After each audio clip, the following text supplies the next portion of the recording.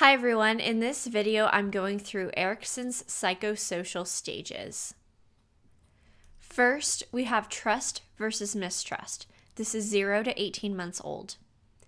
Infants learn whether the world is safe and their needs will be met. In this stage, success means hope. Secure attachments form the basis for trust in others and self. Next, we have autonomy versus shame and doubt. This is 18 months to 3 years old. Toddlers seek independence by choosing, doing, and saying no. Success in this stage is willpower. An over-controlling parenting style can lead to self-doubt and shame about choices. Initiative versus guilt. This is 3 to 6 years old. Children begin to plan and take initiative in play and social interactions. Success in this stage is purpose. Discouragement or punishment may lead to guilt and inhibition.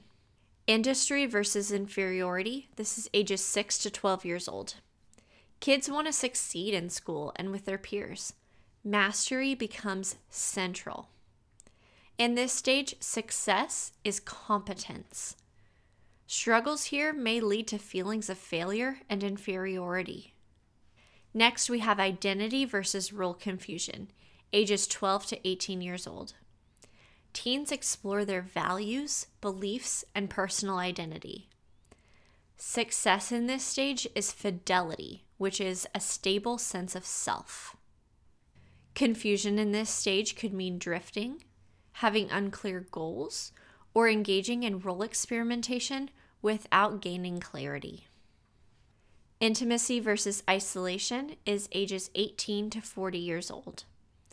Young adults form close emotional relationships.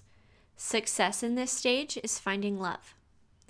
Without a secure identity, individuals may fear intimacy or avoid connecting with others.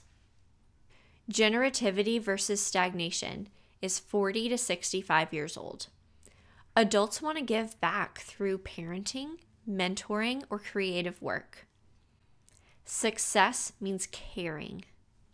Without this, people may feel stuck or disconnected from purpose.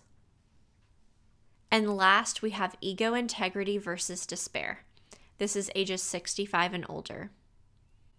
People reflect on their life. Was it meaningful? Success means having wisdom. Regret or bitterness leads to despair and a deep fear of death. So that's it for today. Please like my video if you found it helpful and comment below to let me know what you want to see next.